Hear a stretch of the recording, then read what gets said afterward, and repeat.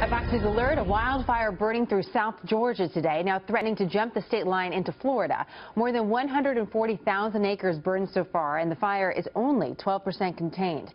Residents urged to evacuate as about 700 firefighters battle the blaze. Jonathan Seri has more from Georgia. Jonathan?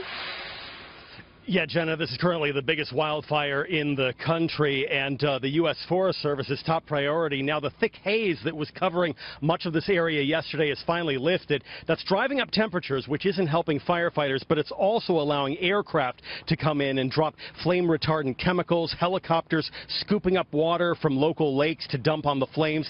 Now, this area is sparsely populated, but that comes as little comfort to residents who live here. Some have chosen to remain in their homes to look after livestock and property.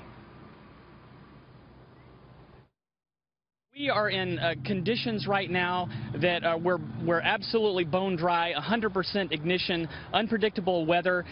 People need to get out when they're asked to get out.